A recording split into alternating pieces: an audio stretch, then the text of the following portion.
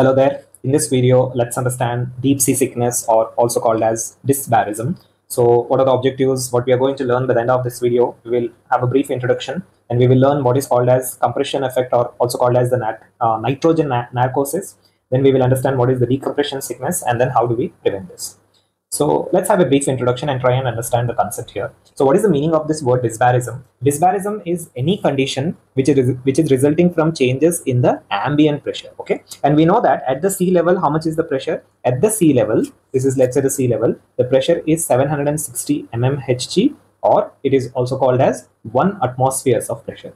Now let's say from the sea level, a person is descending down. Okay, for a descent of every 10 meters, I have gone 10 meters deep. Now what is going to happen, or it can be considered as 33 feet deep, what is going to happen? The pressure is going to increase by 1 atmospheres. That means at 10 meters, how much pressure will I feel? I will feel pressure of 2 atmospheres, which is exactly double of what pressure I felt at the sea level. Now what is going to happen with the increase in pressure? There is going to be compression of the gases, and with the compression of the gases, these gases are going to readily dissolve in the body fluids and the tissues. Understanding this is very, very important.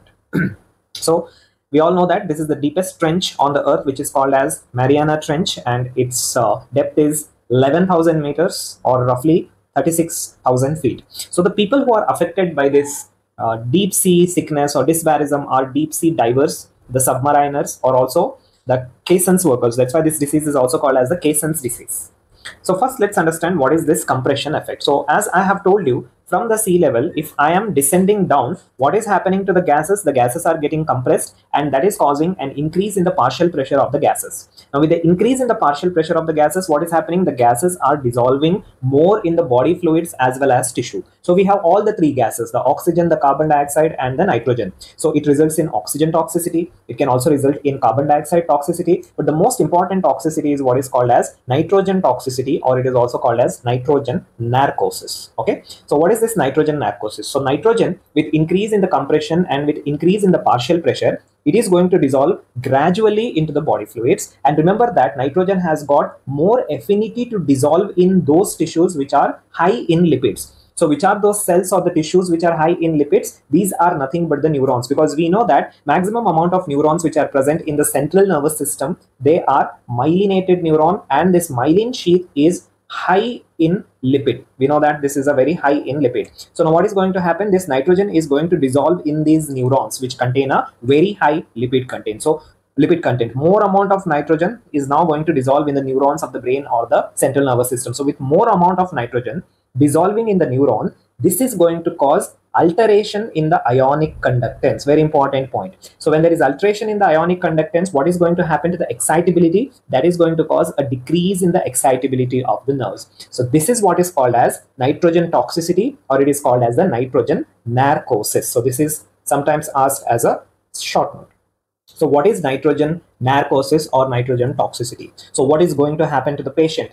At 120 feet of depth, let's say he has gone till 120 feet of depth, he is going to have euphoric symptoms. At 150 to 200 feet, he will become drowsy. He will have a poor muscular coordination. But beyond 250 feet, this is a very dangerous condition wherein the patient is going to become unconscious. He will be insensitive to stimuli, and it might also result in death. So these are the important features which can occur in nitrogen narcosis. Now let's understand what is this decompression sickness. So let's say the patient from the sea level has descended down and he starts to develop some symptoms because of nitrogen toxicity. Now what happens? Because of that symptoms, he wants to rapidly ascend up to the sea level.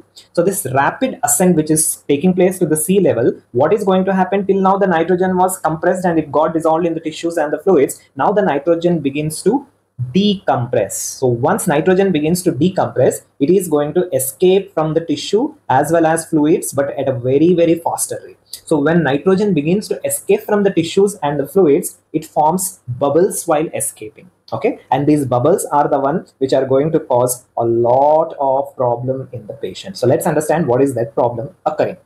So now the nitrogen is dissolved in almost all the tissues and the fluids. So this escape of the nitrogen bubbles from the myelin sheath, because I said myelin is rich in lipids and nitrogen is having affinity towards lipid, and it has already dissolved in all the myelinated nerve fibers. So now escape of nitrogen bubbles from the myelin sheath of the sensory nerves is going to produce pain in the joints as well as muscles. This is what is called as bends. Okay, it can also give rise to numbness because sensory nerves are involved. Now let's say there is involvement of also the motor nerves. Now what is going to happen? That is going to cause paralysis, and that paralysis is what is called as diverse palsy.